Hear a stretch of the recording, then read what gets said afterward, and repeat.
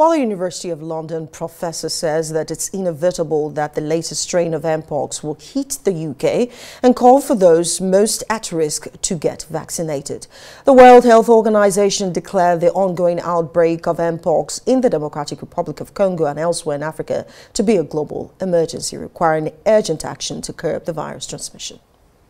Yes, it is inevitable that this new strain of Mpox that started off in 2024 from the Democratic Republic of Congo, but's now spread to at least 9 neighbouring countries, will come to the UK because of international travel.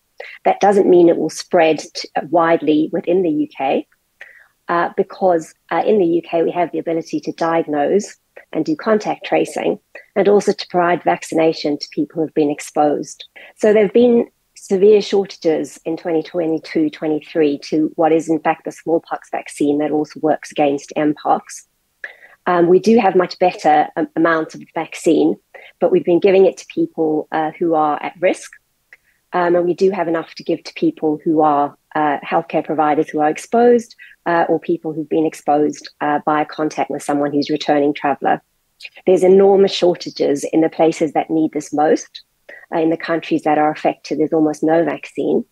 And unless we can stop this at the source, because of international travel and migration, this will spread in other countries. Not really, because right now, 2 years on, there's still no vaccine available in the countries that need it most and are most affected. So lessons haven't been learned.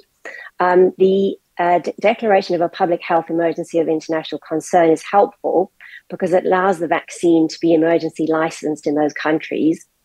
And there has been some promises of donations from stockpiles, both in Europe and the US, but this is only about 250,000 doses when actually millions of doses are needed.